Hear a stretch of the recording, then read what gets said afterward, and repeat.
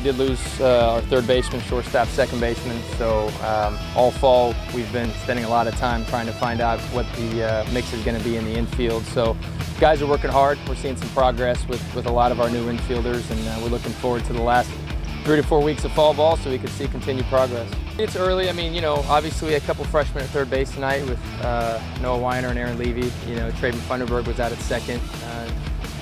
Trevor Hafner was a junior college transfer that was at shortstop. So those are some of the newer guys that are kind of running around the infield. And then on the mound, we saw a few guys there at the end. Chase Harris was pretty impressive. So we've got a couple, 2 or 3 freshman pitchers that we've liked. So again, some new faces, but they're doing a good job.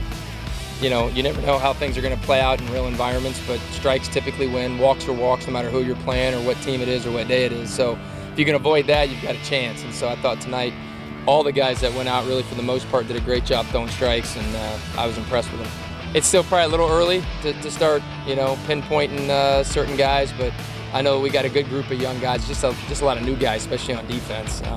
Pitching is a lot of veteran guys back for the most part, but you know, not a lot of new bats in our lineup. And without, you know, Michael Klein didn't participate tonight. He had school, and then Rudy Rote's been injured, so it's a little different look when, you know, your 3-4 hitters aren't involved in the scrimmage, right? And so that's kind of what we saw a little bit tonight too. They're doing a good job. They're working hard. You know, that's the hardest thing, is you never want to try to compare last year to this year, especially when, you know, we've only had 3 weeks to work with the new guys, and so it'll take some time. I mean, you know, Finkler and Black, I mean, they were with us for 4 years, you know, and Calorie as well. So I mean, that was the culmination of 4 weeks or 4 years of work.